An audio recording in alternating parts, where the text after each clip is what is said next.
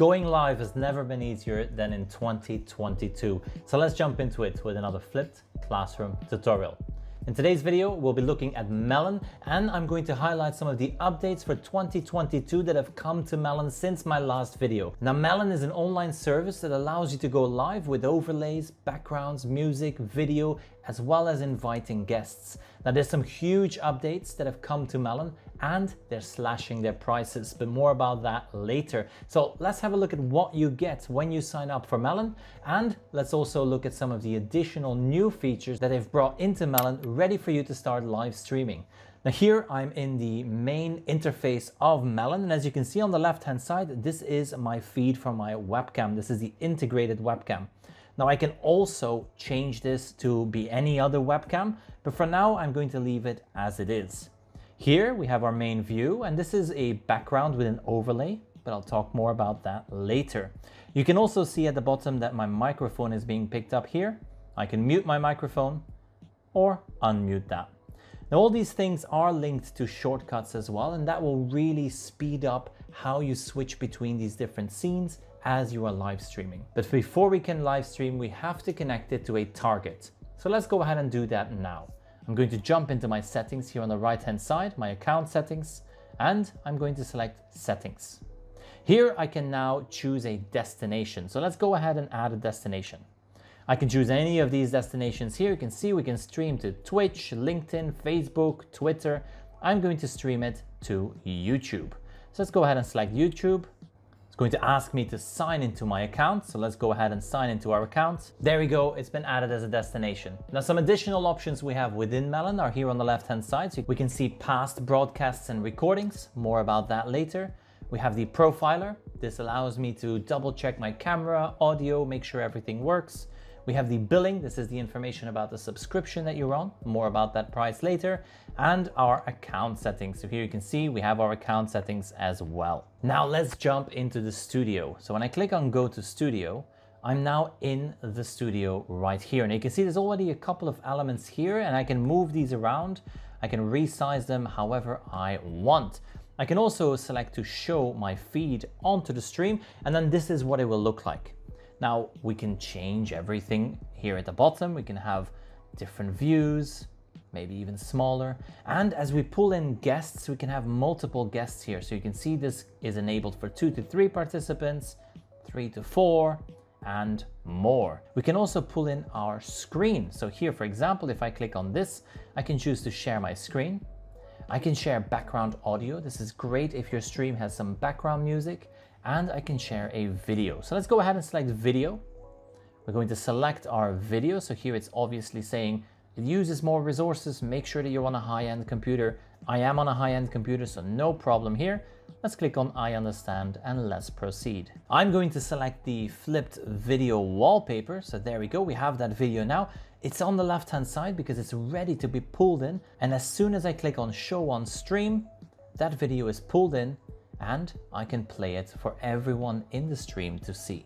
So you can see we have that source here. I'm still on the left-hand side. I can also toggle between these. So if I say, okay, hide me on the stream, now they still see that video and the overlay is still present.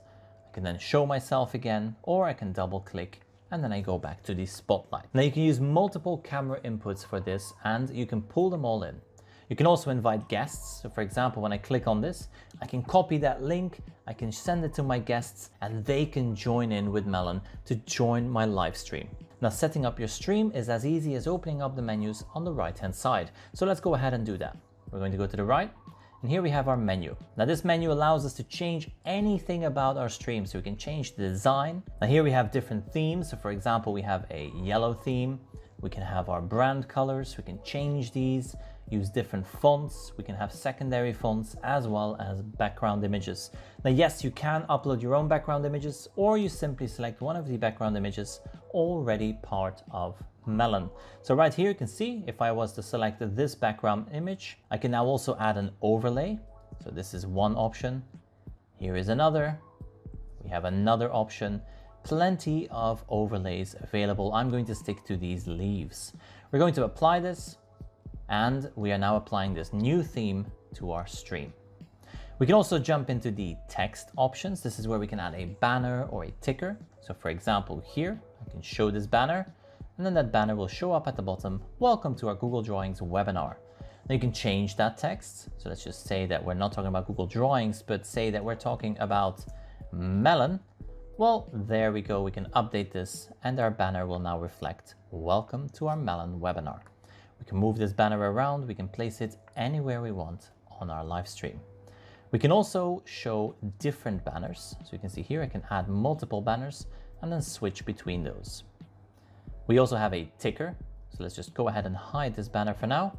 And let's turn on one of the tickers. We're going to show the first one, and there we go. Don't forget to introduce yourself in the chat. That will run across the bottom of our screen. And as we are streaming, we can change these tickers. So for example, we have a second ticker here. There we go. This has a link to the website, and we can always switch back and forth between these tickers. Maybe you need to create one during your live stream, no problem. Simply click on add new and you can add multiple tickers. We're going to hide this ticker, and I'm going to show you some additional features, because we don't just have video we can pull in, as you saw here, from our hard drive. We can also add intros and outros. So here you can see there's a couple of clips already included. We have the intro clips. All these are part of Melon. We can click on show more to see even more countdowns. So you can see here there's a countdown going live in 1 minute, 5 minutes, and many more options. I'm going to select this one. Let's just have a look at this one. Let's click on play. And there we go. Now it has music, it has the countdown. This becomes part of your live stream. So let's say that I want to use this one. Well, I'm going to click on those 3 dots and set this as my intro. From now on, you will see this little notification here in the top left corner. It tells me that it's part of the intro. That means when I go live, this will play before I see myself on the stream. It's great for yourself, for the guests, for everyone involved in that stream to really prepare themselves before they go live. Now, in addition to an intro, we also have outros. So you can also choose any of these other clips and then set them as an outro. Right, that's it for clips. Well, we can also add a green screen. Now, this is one of those new features that has rolled out, and that means that you and your guests can use green screens and can be featured onto the scene with a virtual background. So here we can change those backgrounds for a green screen or simply upload our own. Now, you do need a green screen in order for this to work. Which brings us to the main settings of the video feed. So here, when you go into settings, you'll see you have an output. We have a full HD output, no problem. And we can also record our stream. Now, one of my favorite updates to Melon is actually the local recording. Now, the local recording is still in beta, but local recordings means that as you have guests on, everyone will have their feed recorded. You still have that high quality file that you can then use for your edits later on. This is incredibly useful. I always have this turned on. This means that all the participants in your stream will have a locally recorded file, and you can then use that file for your edits. So if you are losing your connection or you're on a poor connection, well, that option, that local recording, will enable you to make sure that you have high quality files that you can then edit afterwards. Great if you're doing a live stream and then you want to repurpose that content for videos. Then we can also add our participant name. So here you can see we have a participant name. We can upload a stream avatar. For myself, this is our logo. So I've put that flipped logo there, but this could be any avatar you want to upload. We can also show the participants' names or not. We can show their status. We can also even announce whenever someone joins our stream. Now, I don't turn this on, but I do like to turn on the speaker indicator because that shows you who is currently speaking and presenting. We can also turn on the name at the bottom. That means that as people are presented on the stream, as you can see here, the name is at the bottom. So when I turn this off, that name is at the top. When I turn this on, my name is at the bottom. Now, you don't have to show the name. So for example, if I turn this off, then there is no name at all, but with multiple participants, it does make sense to have that name right there. We also have the audio status. So as you can see here, my mic is on or off. This shows you that the mic is off and then on again. And I'm going to just leave that off. We also have that ticker. We can have the reverse direction. That means that the ticker will move in the other direction, or we can make sure that the ticker is always shown on top of whatever is happening in our stream. So these are some of the additional features. And then for those that are really serious about live streaming, we can integrate with other applications. So under apps, you can see this allows us to pull in widgets. Let's say that you're streaming and you've got a donation feature or anything you can think of. Well, you can pull in those widgets by connecting it to Streamlabs. You can also connect it to CloudBot, which is again part of Streamlabs, and to your socials, which will then notify all the people that are following you on Twitter whenever you're going live. So these are some integrations with external third-party apps. Now, during the stream, we are all about participation and getting people involved. And so the chat is an incredibly important part of a stream. Well, that is here on the right-hand side. Here you can see the chat. Your participants have a private chat, so you can chat privately.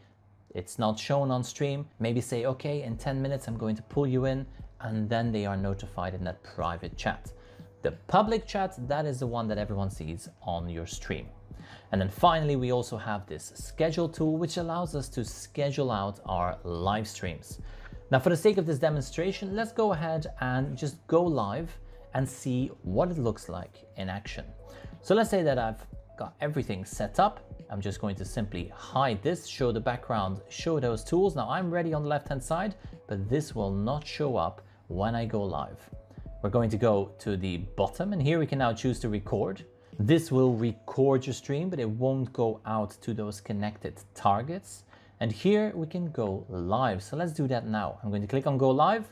Okay, so let's say that we're ready to go live. We're going to select our destination, and we're also going to set the type of stream. So this is a public stream, private or unlisted.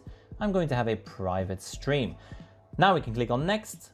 It will connect to YouTube, and we can give it a title. So let's call this Demo of Melon Streaming in 2022. There we go. And then we're also going to add a description, demo of the platform. Then we add a category. So I'm going to add education and click on go live. Stream gives me a countdown, and then we'll have that intro video. There we go. As you can see now, the video is playing, and this is what is going out to the stream. Now, my microphone is turned off, the guests are still off stream, and as soon as the stream begins, as soon as that countdown has reached 0, we are going to be live. So you can see we've got 10 minutes left.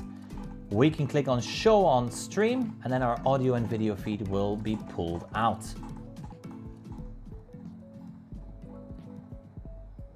And here we are now live using Melon. Now you can see everything that we need is here. We have our overlays, our logo, our name at the bottom. Now I can also change the way this looks. You can see my background is still there. I can even hide myself. You can't see me. Now I'm going to show myself on stream.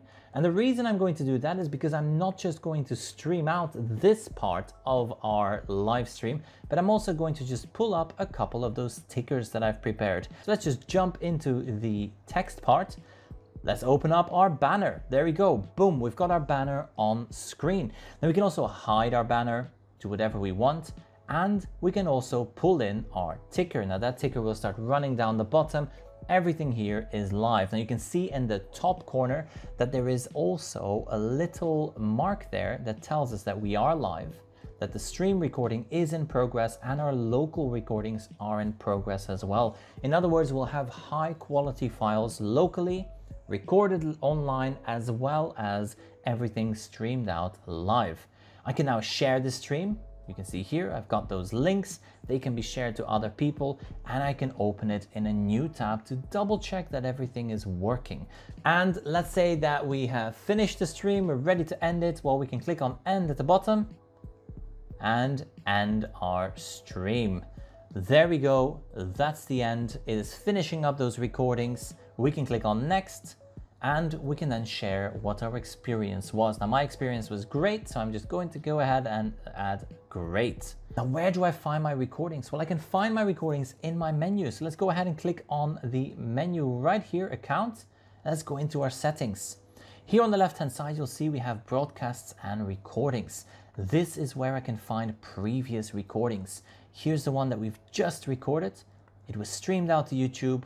there is a stream recording and a local recording available. Let's go ahead and click on that. And here we have access. We have access to the video.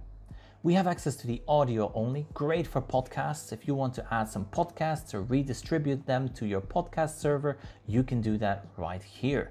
And we also have our separate tracks. These are the separate tracks of all the participants in your stream. So if you have multiple interviews, multiple people, they will each have their own track here that you can then use for your edits. So here you can see, this is the track of the webcam. And then this is the track of the main stream with the overlay and backgrounds. So all in all, Melon is an amazing application that you can use to go live in no time. Now, their pricing is being updated, and this is such an exciting thing. See, now Melon has two premium tiers, a standard tier and a pro tier. Now, the standard tier is now $5 a month instead of the previous $15. And their pro tier has been slashed to $15 a month instead of the previous. So we're looking at $5 or $15 a month for access to all the features you see here. Now, I'll leave a link in that description below that you can click on. It sends you straight to their platform. You can find out about their free tier, their standard, their pro tier. But those new prices make it an amazing application if you are looking to upgrade your live streams whilst still keeping it super easy to go live. I hope you found this helpful. If you did, make sure to subscribe to the channel, leave a comment in that comment section below. In the meantime, thank you for watching, and I will see you in the next one.